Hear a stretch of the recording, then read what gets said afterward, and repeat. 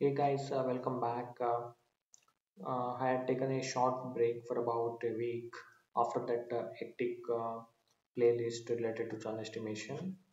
So I want to continue from one of the playlist which I had left in between. Okay, that is the series 3x. That was related to FDM concepts. Okay, so this is the one. Actually, if I go back to my channel, I had covered around 111 videos till now. So I thought I can take a break. So in the playlist, I have covered channel estimation.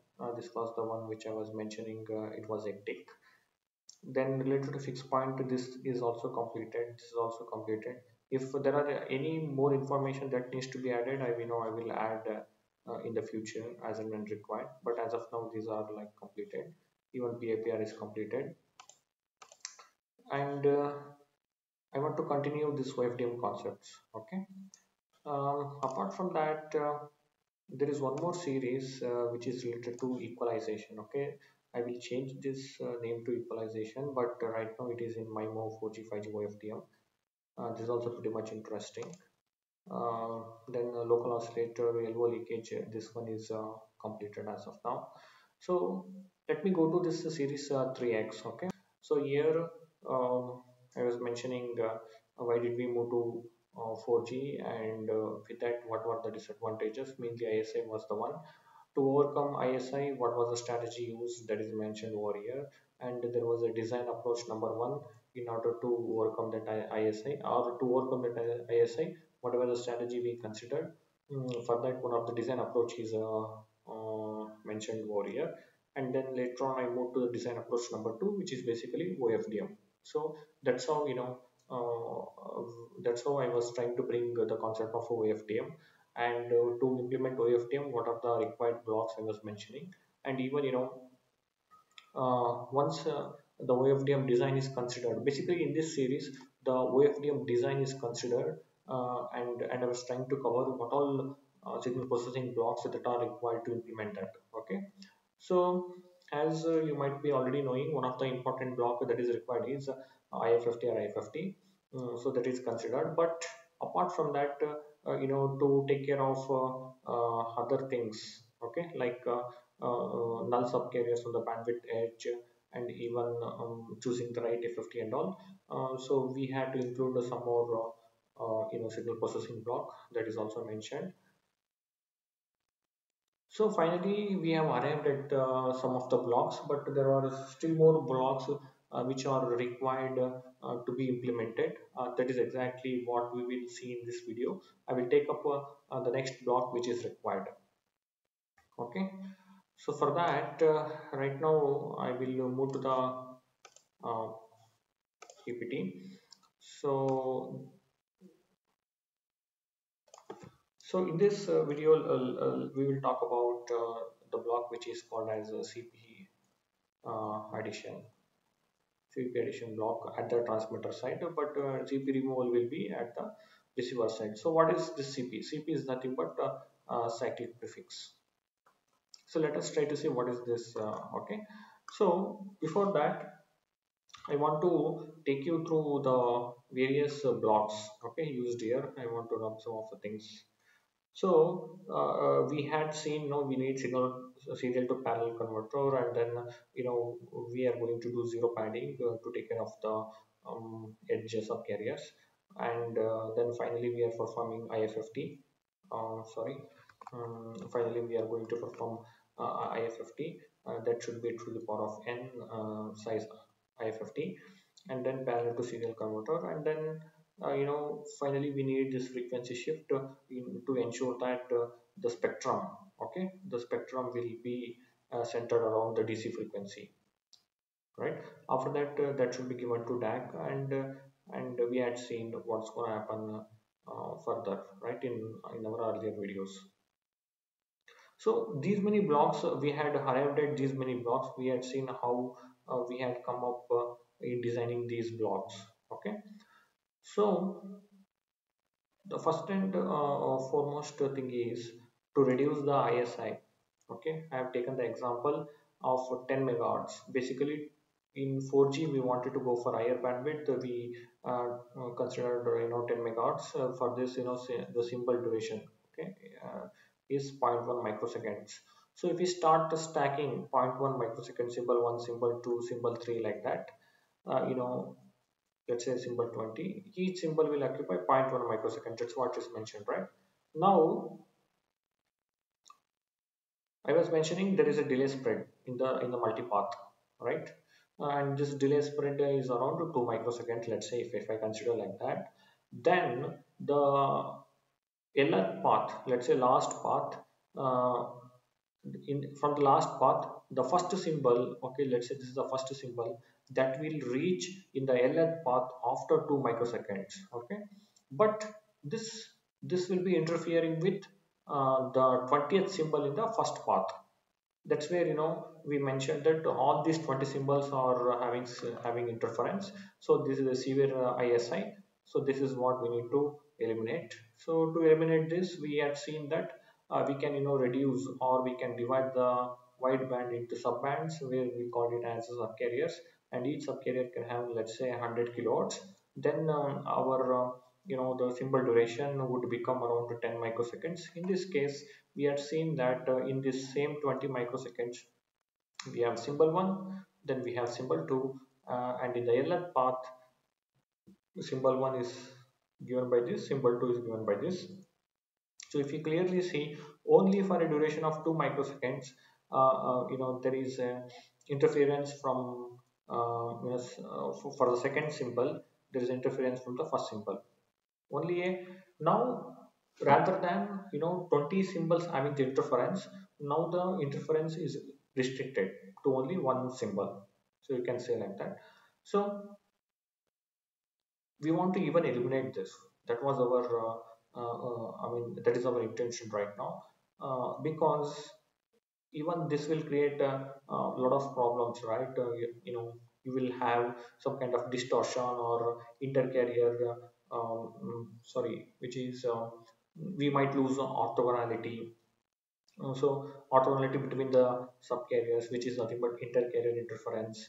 So there could be problems, and in order to overcome those problems, the receiver might become complex to eliminate those distortion, or to avoid such kind of from intercarrier interference. Instead of that, the simple approach is, you place something which is not very much required. Okay, so maybe one of the approach is, okay, let me write the picture over here. So in the first path, I had sent x1 first symbol, and then x2 the second symbol, but in the LF path, due to some delay of 2 microseconds, so I will be receiving something like this. So definitely this much delay, 2 microsecond worth, which is equal to actually your delay spread. That much is having interference, right? Because this is still x1, this is x2. So in the first path, so when x2 is received, at the same time in the LF path, x1 is also received. So there is an interference between these two. To eliminate this, the approach which is considered is, you take the, okay, cyclic prefix, right? So what does it say? You take the last last few samples that would be decided by this tau d, okay, 2 microsecond worth of samples, or to overcome this interference, how much is required? Minimum, I would say, 2 microseconds, okay, which is delay spread, right? It could be 3 microseconds also, which is more better. But let's say 2 microsecond is required, that is the minimum. So I will place 2 microsecond worth of cyclic prefix, which is present, okay, 2 microseconds worth of samples which are present at the end of this OFDM symbol x1, that should be placed in the beginning. Okay, so now how does my symbol look like? So this is actually x1. Now I have cyclic prefix added over here. So next I have x2, cyclic prefix for x2, and then x2 symbol is actually there. Okay, we'll say 1 and 2.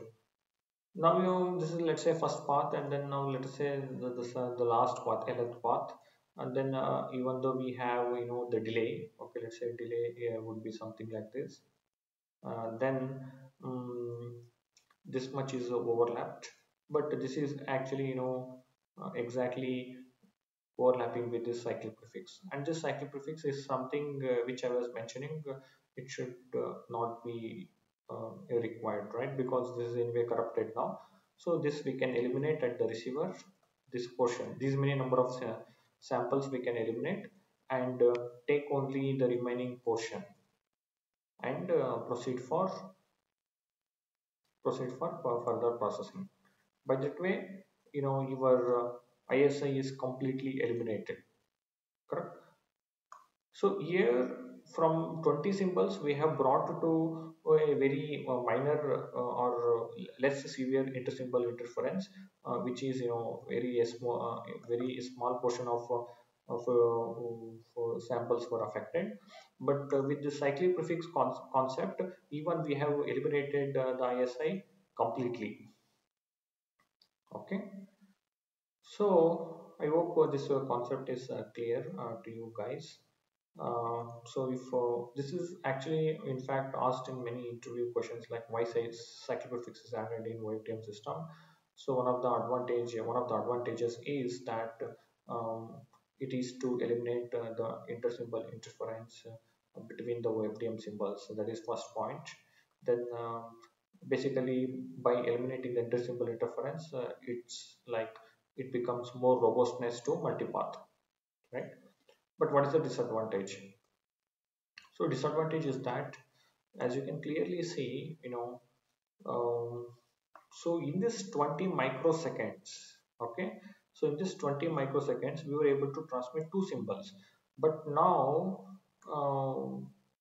we need this extra 2 microseconds right now to transmit the two symbols.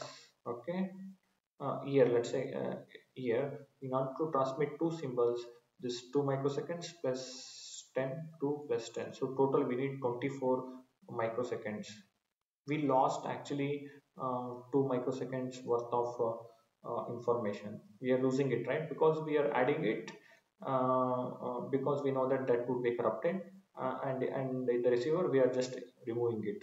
We are not transmitting any information there, so your data rate is coming down, right? So that is the main disadvantage. The data rate is reduced. There is that will the cyclic prefix will present as a overhead. So when do we add the cyclic prefix? Okay, because we have mentioned so many blocks here, right? And this cyclic prefix is added in the time domain, and that should happen after our IFFT block. So once parallel to serial conversion is done, and then even this is required to shift your spectrum to the DC frequency. At this point you can add. We would be adding this CP addition. Okay, so I hope you got the concept. So one of the design concepts is to even come up with this cyclic prefix length, right? So right now I am telling we have seen one is advantages and another one is disadvantage. So it affects the data rate, right? So if you go for CP length higher, then your data rate reduces a lot because this is overhead, correct?